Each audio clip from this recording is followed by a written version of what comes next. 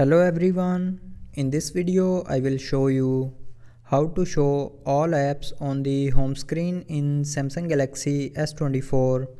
So before starting the video, don't forget to subscribe the channel and also press the bell icon.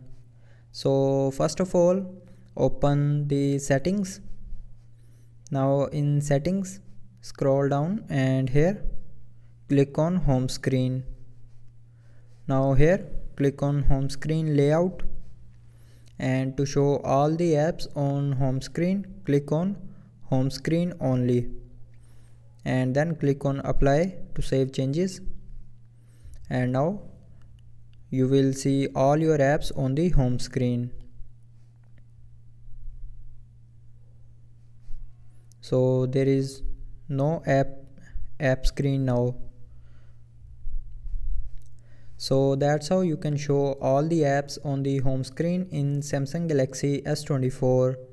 So I hope you liked the video. Thanks for watching.